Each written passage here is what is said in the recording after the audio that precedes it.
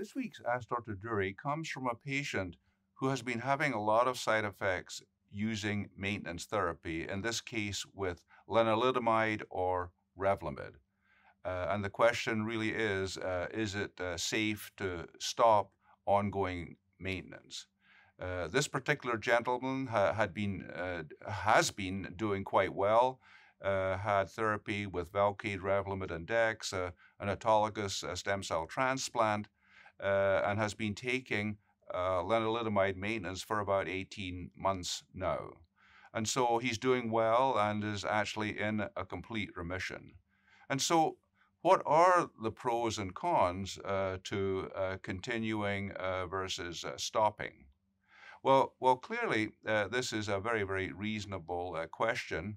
The advantages of continuing are that we do know that ongoing maintenance does seem to enhance the length of the remission. And so there is a natural anxiety for a patient to want to try to stay on to the maintenance therapy for as long as possible. There is also the option to reduce the dose of Revlimid and change the scheduling from perhaps 2 weeks on to 2 weeks off versus 3 weeks on and 1 week off. The dose can be reduced down to as low as 5 milligrams so that the side effects can be significantly reduced. Various side effects are problematic. If the white count is reduced, this patient had actually had a couple of episodes of infection, including one episode of pneumonia. And so reduction to improve the white count can be feasible and can often be enough to allow continuation of the treatment. If there has been a problem with diarrhea, as I've discussed in another blog, we do have therapies that can help to manage with that.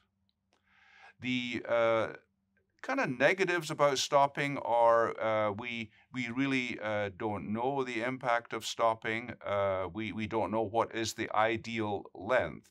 At 18 months, there probably has been an excellent benefit.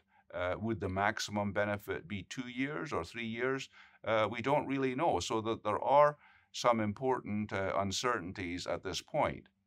Another big question has been if you're in complete remission and MRD, minimal residual disease testing, is done and shows an undetected or negative result, is it then safe to stop the lenalidomide? Again, unfortunately, we don't have data on that. And so the bottom line is that this is really an important issue to discuss carefully with your doctor and go through the pros and the cons because there are several of each. But from the patient perspective, if the side effects are really impacting your quality of life, you just need to know that it can be safe to stop.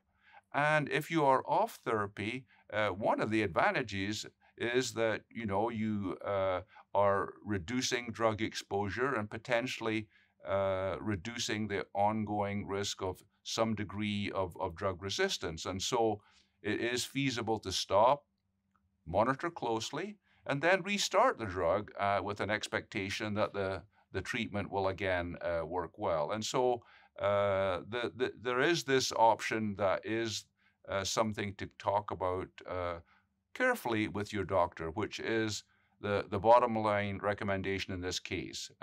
Be aware of the possibility, think about the quality of life, and review the options and make a decision.